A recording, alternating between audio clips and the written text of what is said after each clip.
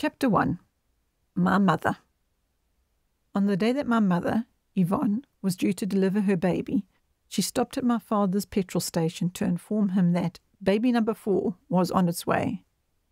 Here she met an uncle of hers who was visiting from Durban at the time. He promptly went to the cafe across the road and purchased a large tin of biscuits with a picture of a little girl with long blonde hair on the lid. He proudly presented this to my mother and announced that this time she would be having a daughter. He then bid her farewell and left for Durban, which at that time was approximately a 2-hour journey. On his arrival at his home, his wife gladly greeted him with joyous news. "Yvonne has just had a baby daughter." He stood in utter disbelief and replied, "How can that be? I just left her at the petrol pumps." How was he to know that Yvonne had speedily delivered her first 3 babies, all sons? At that time, Gregory, Stephen, and Andrew were aged 3, 2, and 1, so the delivery of her 4th baby was even quicker. From that day, dear Uncle Ray affectionately called me Petrol Pumps. I was otherwise mostly referred to by the name my parents chose for me, Sonja.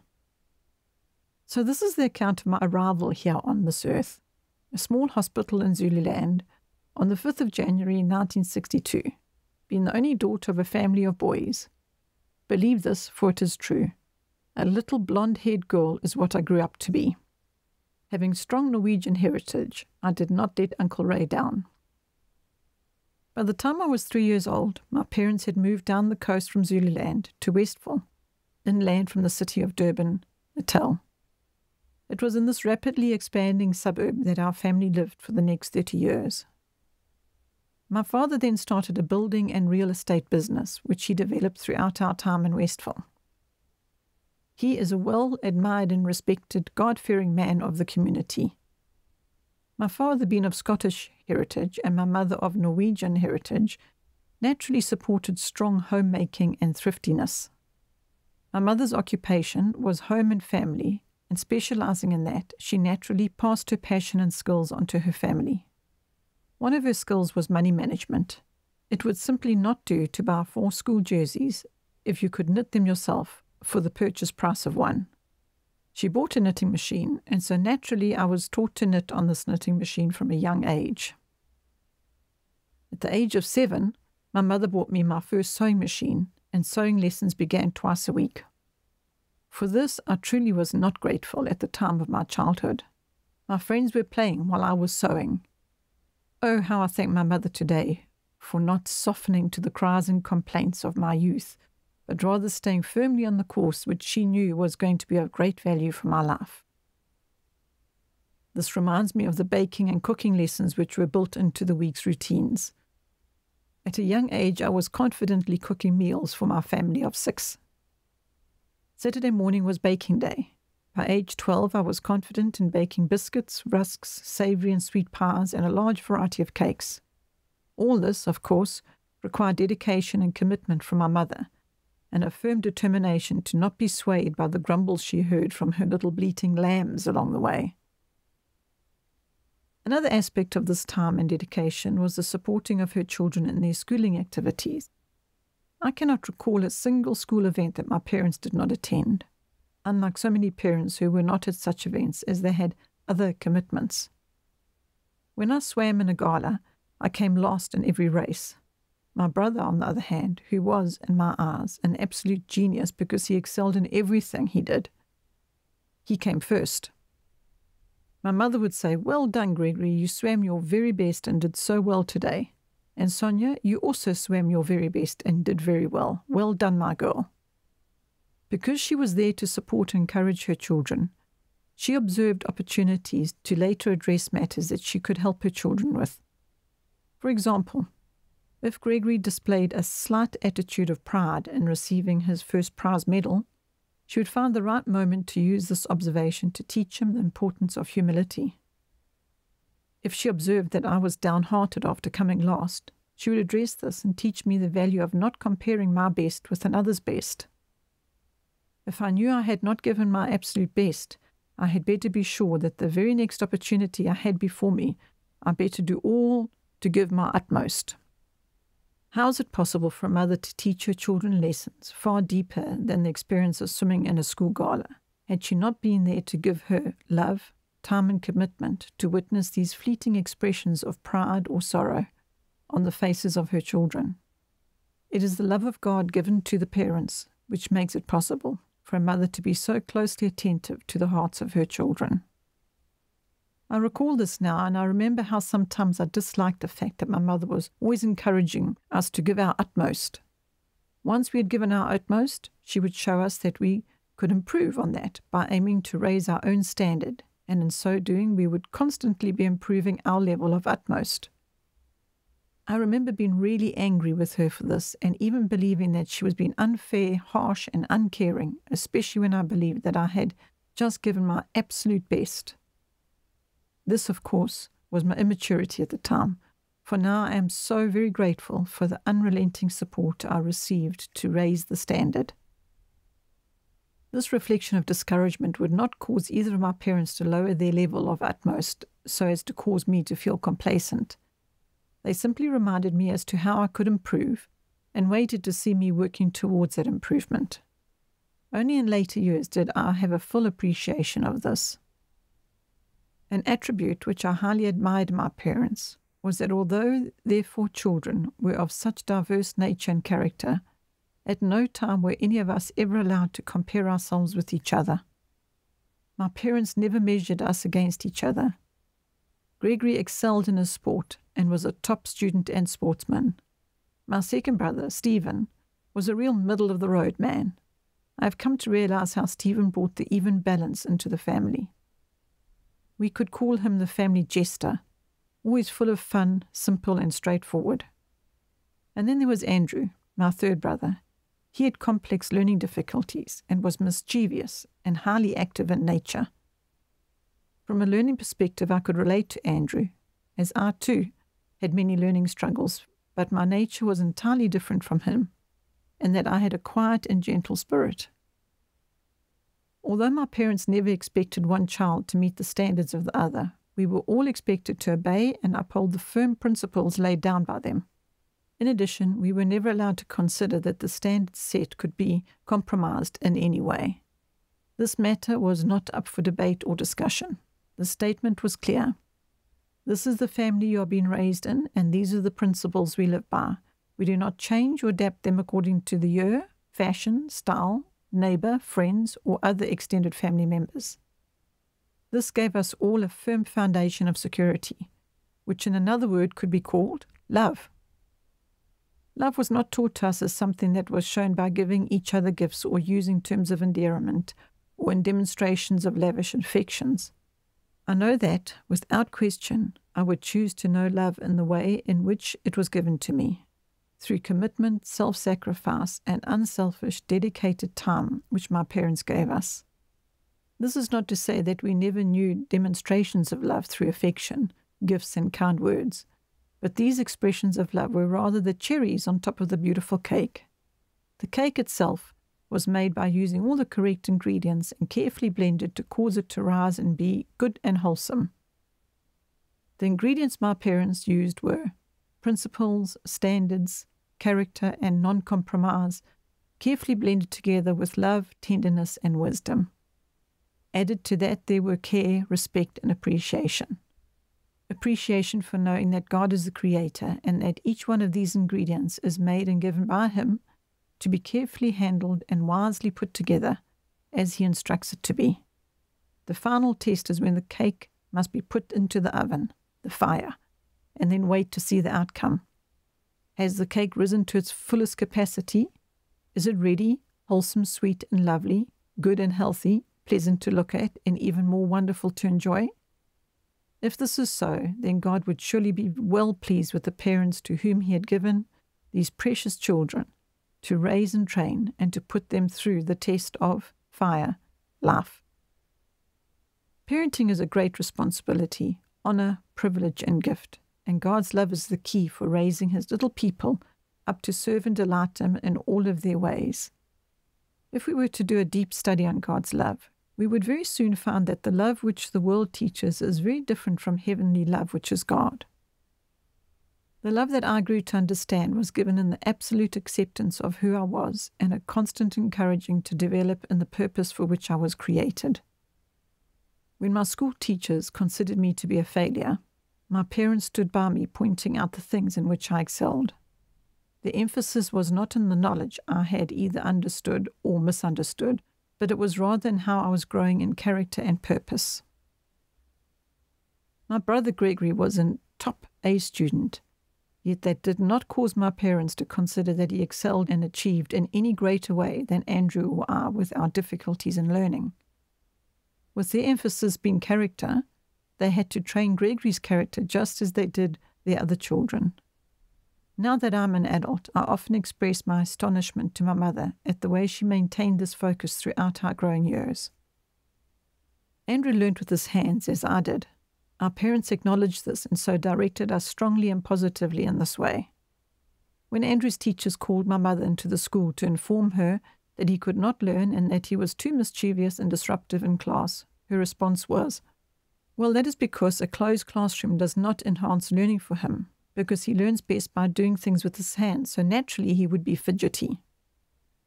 The teachers were only interested in the fact that his report card showed very low levels of achievement.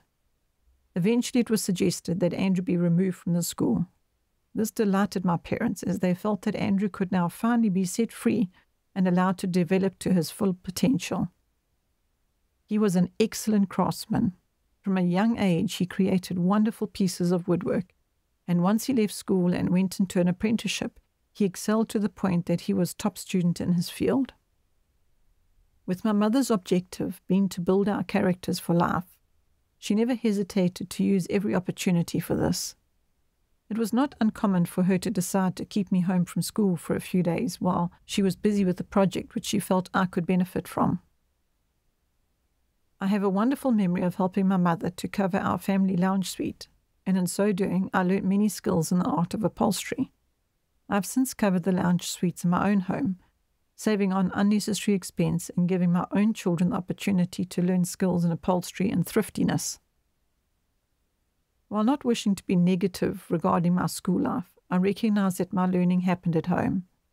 The learning which I carried through to my own family as an adult and which supported me for life was that which I gained at home. Because my parents understood me, they encouraged the areas where they saw natural ability and supported me in those areas where I had struggles.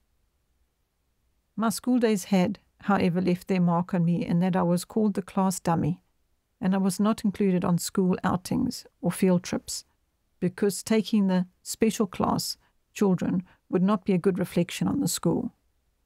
I was put in class with the school rebels as well as those who had difficulties in learning, so we were all labelled dummies, rebels or freaks. I recall a most painful experience. The school was having a handiwork competition, so I worked on a wall hanging which I entered into the competition.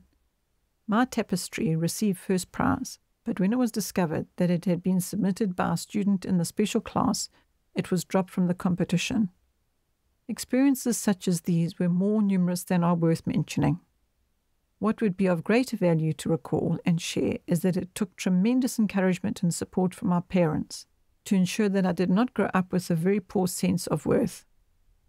Fortunately, they directed me in ways which were good and wholesome. I did not finish my schooling and I left at an early age. I went on to cooking school and did courses in floristry, catering, and horticulture before running my own fabric, haberdashery, and dressmaking shop.